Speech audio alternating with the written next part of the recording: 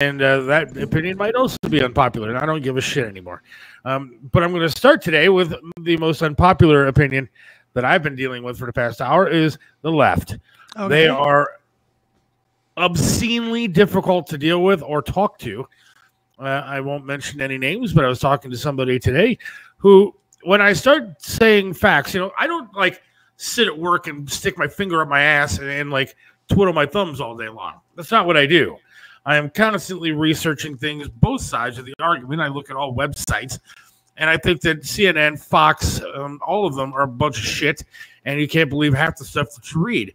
But I have talked to people who have actually been in the inner workings of Washington and been involved in a lot of the big things that are going on currently, whether it's wars, including an IDF special forces guy. I have dealt with a lot of these things on a personal one-on-one basis and talked to people one-on-one about what's actually going on in the world. But when you present facts, even to the left, they want to sit there, they laugh at you, they mock you, and they won't listen to anything that you have to say because you're just wrong and they're right, and there's no